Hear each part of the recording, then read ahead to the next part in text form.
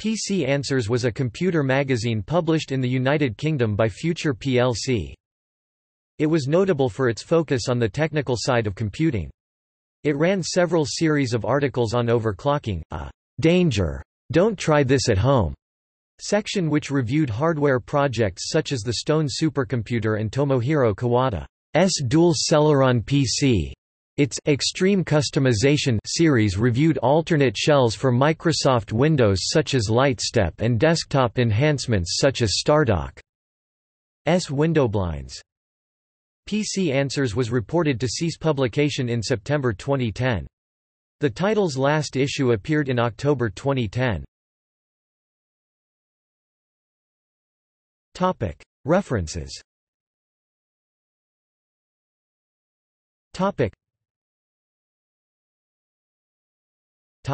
External links.